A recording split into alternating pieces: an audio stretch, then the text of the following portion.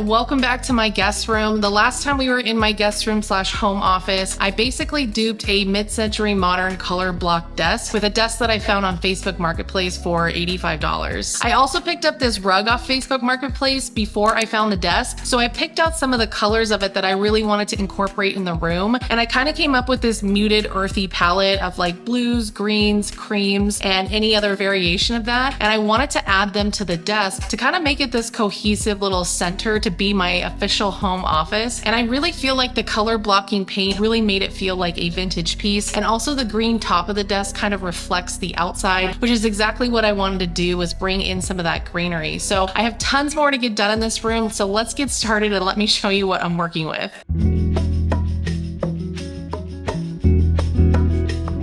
I want this space to feel accommodating and warm for when guests stay over, but the primary use of this room is to be my day-to-day home office. So I didn't want the bed to be the primary focus or take up most of the space. I also just don't want this room to be simply functional. I want it to stand on its own as a really well-designed space for work, rest, and enjoyment, and something that creatively inspires me. So according to my Pinterest board, I also want to bring in some primary colors as like little accents and pops of color. So I DIY'd this little stool. It was really simple, and I feel like this looks like a little custom side table that feels kind of mid-century, so I'm really into this. And then I also actually DIY'd this clock here and kind of made it look like a Joseph Albers artwork. And then above the bed here, I actually added a really cool clock. I don't know if I need two clocks in here, but I'm just adding it to kind of bring in this like primary pops of color. And then I also showed you this lamp here that I picked up from IKEA that's really yellow, and I kind of like it on top of the record player. I really didn't have anything here before, so bringing in the record player from the living room actually kind of has added something to this space in a lot of ways. I'm also gonna have to do something about this window. I mean, first of all, for privacy, because all we have is this, and these are just unattractive. And then I really want to fix this. Unfortunately, the guys who replaced the windows totally scraped them up, and it's kind of up to us to fix it if we want. So that doesn't sound too fun, but I will eventually get around to that in this video or maybe another video. But while we're in this corner here, I wanna show you this pole I got. Basically, this is from Home Depot. It's like a curtain rod, and I cut it myself when I was there. I cut it to like 7 feet because I want to have a curtain rod here. I didn't show you these in my last video because I couldn't find them, but I got these curtains in the as-is section for $14, and they're just like a really pretty sheer sage green, and I think it would be great over the window. It's not gonna block out the light, but it will give us some privacy from those two windows over there. So I found these on Etsy, and I want to use them as brackets up here with like a wood pole. So I just need to cut this down to size and stain it, and then see how much space I need up here.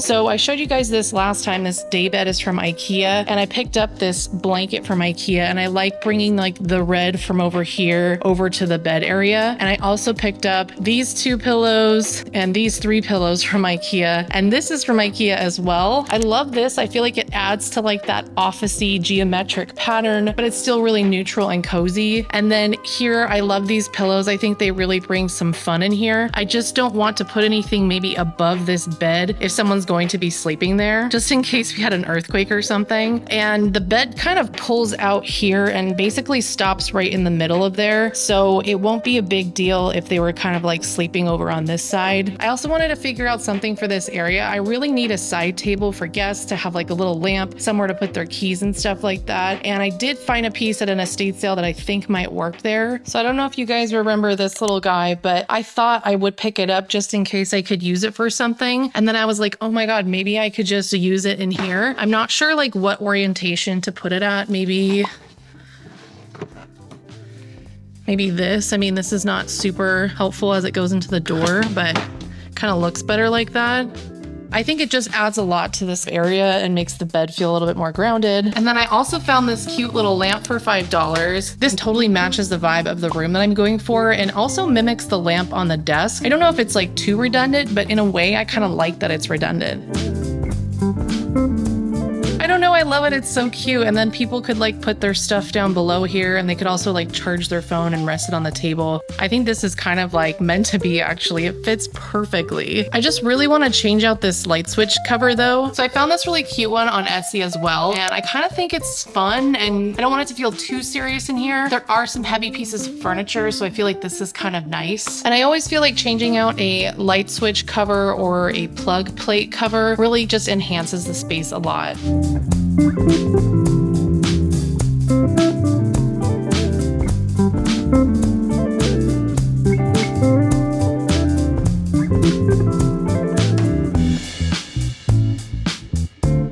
I found these at a thrift store for like maybe $3 for 4 of them, and I think having one of these right here would be kind of cute and just make it feel a little bit more elevated.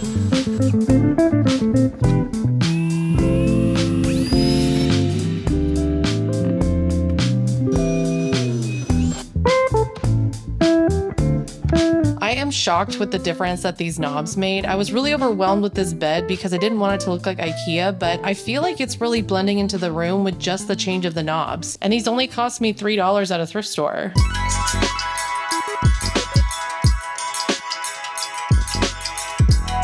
So before, to the right here, I had a dresser, but I just picked this up on Facebook Marketplace, and I am obsessed with this. I feel like this totally adds so much to the room. I love that it's filling up the wall here, and the dresser just wasn't doing that. So I think this is going to be awesome. It is so heavy, and it was a hassle to get it here, but I really love it. It's just got like so much storage space, and I'm gonna be able to store all of my office supplies in here. And then I've already put my printer in there and some duvet covers, but I think this just really fills out the wall. I feel like this room really needed something to ground it because the desk and the rug are really center and they take a lot of attention, but then this wall just felt really blank. So now that this unit is here, I think it's just gonna look awesome, and it's just gonna bring in all of that texture that I was looking for through books or different lamps and artwork. So I can't wait to decorate this, and I think it looks really good with the record player here as well. It just kind of brings the wood up.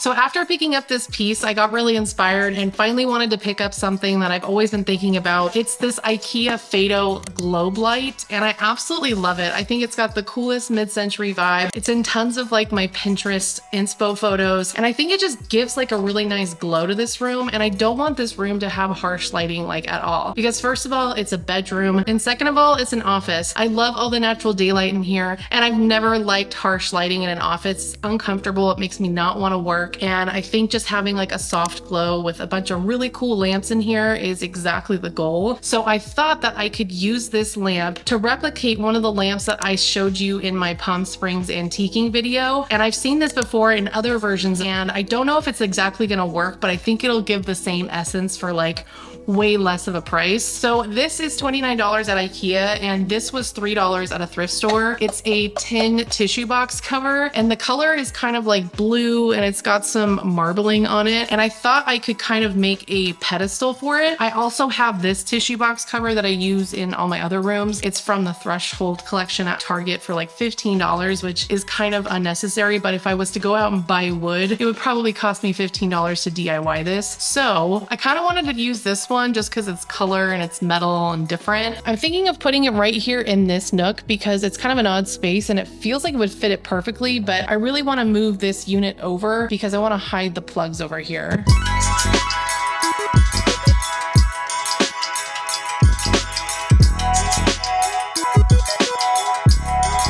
It looks like it's just too small, and I wanted to put the light on the inside so that it would come through and put the bulb on the top and like glue it so it was secure. However, neither of these boxes would be able to fit the bulb underneath, so I'm kind of bummed, but I love the wood one. I think it just looks super chic and high end, and it totally replicates that light that I saw at that antique market in Palm Springs.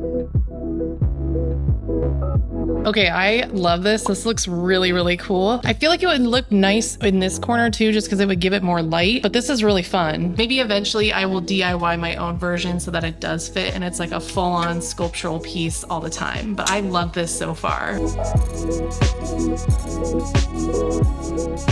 So the next thing I got from IKEA that I didn't share with you last time because I completely forgot are these tins. I guess they're called the Plog Fara tins. There's two of them, so one smaller one on the inside. And I thought that these would look great in this room because they're super neutral and they kind of just have that like industrial office vibe. I can hide all my papers in here and I don't have to put a full on like filing cabinet in here because I try to get rid of that stuff anyways. Also, this Dracaena up here is probably one of my favorite plants. It's really angular and fun. It fits well in this type of space, but the cats love it and it's really toxic. So this is the best place I can put it and it's out of the way, and it kind of just adds some plant life to this room. I've also got this really pretty green vase. It's ceramic and I just love the shape of it. So I was thinking of maybe putting some ceramics up here that I really like that are a little bit more angular and kind of sculptural. And then this is a lighter I got from a mid-century auction, and I need to fill it with lighter fluid, but you light like this. And I think this would just be fun to mimic the two globes here. Or I could replace this with this cool vintage card box I got from the Long Beach flea market. I really like the color and the patina on it. And I also like that on the inside, it's got these alphabetical organizers. I was thinking about using this as a recipe box or like an idea organizer.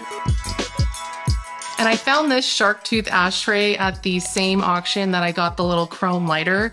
And I really want to showcase it because it's just super fun. And I kind of like beach vibes anyways. So this really adds to the vibe I'm going for here. Okay, so I'm gonna revisit this a bit later. I'm loving this cabinet so much. I do want to address the light in here though. So this light is original to the home and I really love it. It's really, really pretty and ornate. I just don't think it's like matching the vibe that I'm going for. And I've always really wanted a rice paper lantern or like a Noguchi lamp, and I haven't found anything that's the right shape or color because I really don't like the white rice paper lanterns. They just kind of feel basic, I guess. And I found these ones on Amazon, and it comes in a pack of 2, and you get these like more oblong dome shaped kind of ones that I really like a lot, but they are still in the regular white paper style. So what I want to do is see if I can antique the white here. I did this in like my Halloween DIY video. I sprayed some white gauze with some coffee water and it totally browned it up and made it look a little bit old. So I think doing that to this might make it look like a vintage lamp and just add some more depth and interest to the room. So let's try that out.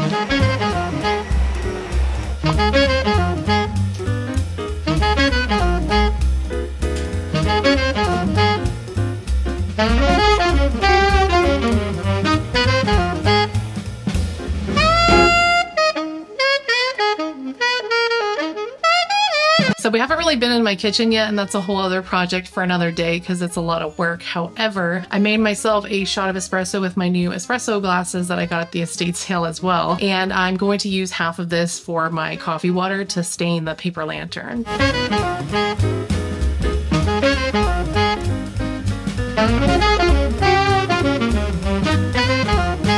So I just used a drop cloth and a pizza tin for this, and then basically just sprayed it down in the sunshine. I wanted to make sure it was sunny out and warm out so that it would dry in the heat. And basically I'm just saturating it and then letting it sit and looking at it and then saturating it again. I was also looking for any kind of pooling or dripping because I didn't want that to dry. So I would just rub those away so it looked really even. And if you want to do this yourself at home, just make sure to be careful as the paper can be delicate when it gets wet.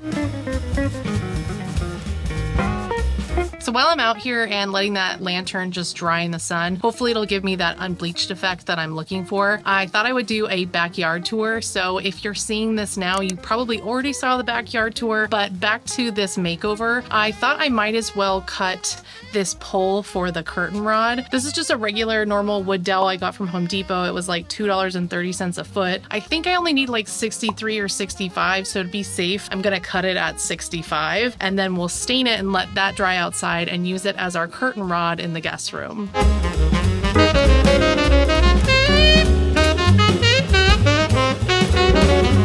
So I got this little miter box from Lowe's, I believe, and it was pretty affordable, and you can just put anything in here and then tighten it and either go at an angle or you can cut it down the middle like I'm doing. The miter box has a groove so you can just saw right into it. So I just measured my 65 inches to be in the center. And then I took some 80 grit sandpaper and really sanded this down as it's really raw wood and it was kind of rough and it would be hard for the curtains to slide back and forth on it if it wasn't smooth. I also wanted the ends to look a little bit more rounded, so I just sanded those a little bit more. And then I picked up this stain from Home Depot. It's like a golden oak, and I really love it. I think this is like my favorite stain now.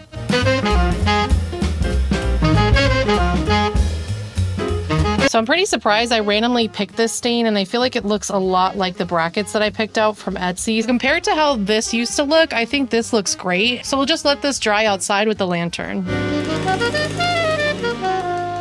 This is almost identical to the brackets here. I love these, and they're gonna be really easy to put up, I believe. So with these brackets, you basically just take a screw, put it into the wall, and then you slide on the bracket, and it hangs like so. And then this you screw down to actually just hold the pole in place.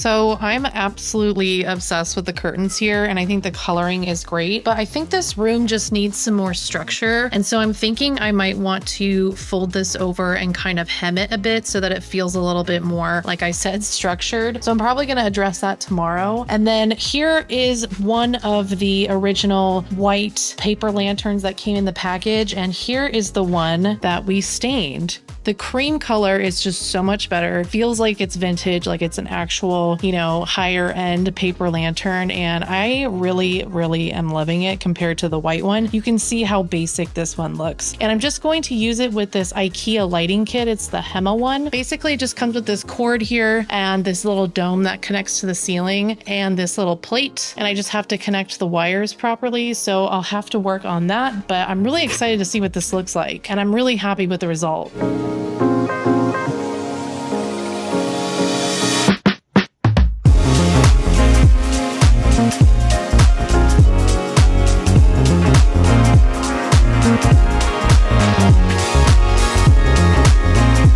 Love this light so much. I think this looks awesome. I had a hard time figuring it out because of how the plates are installed in this ceiling. Old houses are like really difficult, so didn't document that probably really well, but I just think the warm white in here looks so much better than this like basic white here, and I think this looks really, really good. I'm actually really shocked with how good it looks. I'm just gonna catch up with you guys though tomorrow because it's quite dark outside, and we'll finish this room.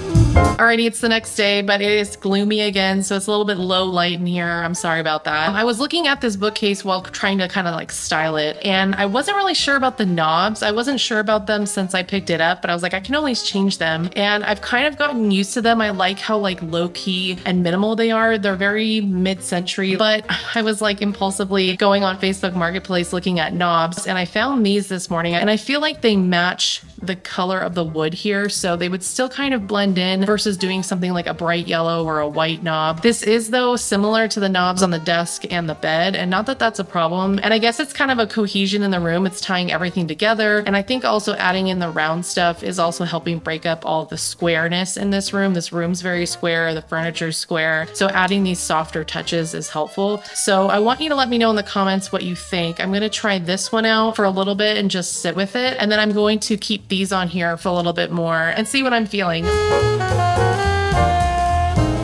So I recently discovered this Stitch Witchery tape. It's pretty cheap on Amazon, and basically you can use it instead of hemming with a sewing machine. I really haven't figured out sewing yet and haven't spent too much time practicing it, so I wanted to hem these curtains, but I wanted to do it easily. So the instructions on here say that you just roll out the tape, put it between your two pieces of fabric, use a damp towel, and then turn your iron on the wool setting and just lightly steam for 10 seconds across the towel without dragging it. So you have to pick it up to move it. That's pretty much it. I held the iron on top of the towel for about maybe 2 seconds and then moved it to the left, held it for 2 seconds and hit the steam button a few times and then moved to the left. And I never cut the piece of tape until I got to the very end of the hem. And then I just repeated this on the other curtain, and this probably took me in total like maybe 20 minutes. I'm really impressed with how this turned out. You can barely see the hem down here, and it just looks a lot cleaner and a little bit more maintained. And I'm really impressed with that product. I've never used it before, but it was really easy to use. So I almost forgot in the middle of all this that I had a haircut. So I have different hair now, but we're nearing the end here. I really just want to address my pictures and kind of maybe a gallery wall or where to put up pictures in here. I have a few that I want to cut my own matting for, and I got some from a local art store. This was about $14, and I found this really great photo on Etsy of the trailhead that we went to on our last trip to Palm Springs for only a couple dollars. So I got it printed at my local shop and put it in this frame.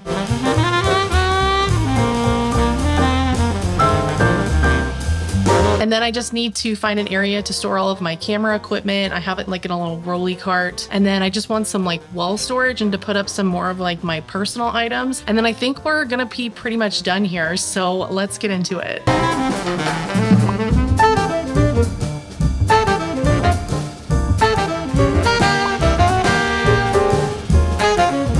So we've had this pegboard from IKEA forever, and I always wanted to use it and put it up somewhere just to have like things that are easy to grab, like pencils and scissors and maybe batteries or something like that. And I thought it would be great to like put it on this wall right here just to bring over some of the wood tones that are really heavy on the other side of the room. And then we got these from like maybe Facebook Marketplace or something like that a while ago. So I want to put these up together and maybe hang some of my sunglasses and glasses on here, considering they usually just sit in a pile and get scratched. So I feel like this wall would have like a purpose after this was on there. So let's try it out and see what it looks like.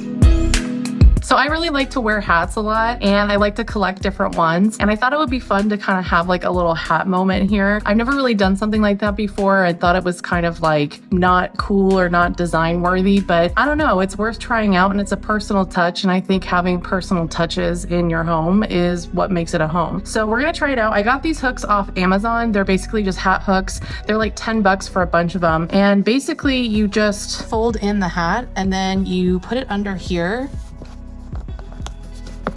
And this little thing catches the little button on top. And then you mount it on the wall like this.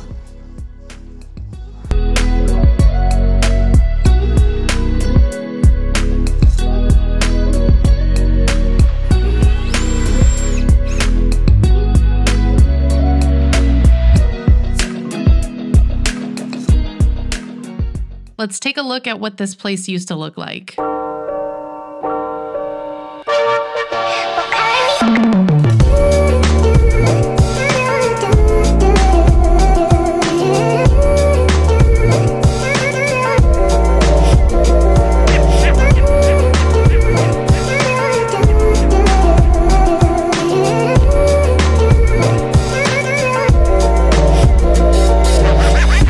Room so much. I think it's totally a representation of who I am, and I haven't really put anything on this channel yet that feels like this personal. I really love my living room and dining room so much, and they're very much in line with my taste, but this room just feels like it is me. I love all the pops of color. It feels really creative and exciting to be in here, and it's just such a vibe at nighttime. This kind of feels like it's going to be a second living space for me, and it's definitely going to be a productive working environment, but I think it also operates as a really good guest room. So I think we kind of achieved the multi-purpose room effect, and I'm just like super impressed with how it turned out, and I think everyone who comes and stays is gonna really love it. I really like the kind of cluttered but organized look of all of my books and magazines, and the glasses on the wall, as well as all of the little things that inspire me and just remind me of what makes me happy. I love the artwork. I've been meaning to frame this one behind me forever. I love all like the primary colors, and I think it's just kind of relaxing but also like energizing organizing and creative at the same time. And this room was really done on a massive budget and has been really curated for quite some time. I had to spend time looking for secondhand pieces like the daybed and this unit on Facebook Marketplace. I found that chair in the trash and totally revamped it, as well as the stool that's right next to it and the little side table. I also found the rug and the record cabinet on Facebook Marketplace. So this place has been collected and curated for quite some time, and it was all purchased affordably over time. So I'm really happy with how it's turned out and how it's come to be. I found a lot of this really interesting art on Etsy for a couple cents or a couple dollars as a digital download, and just got it printed at one of my local photo shops and put it into frames that I found at thrift stores over the last few months or the last few years, and it turned out to be super affordable. Let me know in the comments below what you think of this room, and definitely like this video if you enjoyed it. I'll be back next week with another one. I'm working on the patio makeover at the moment. Other than that, I will see you guys soon.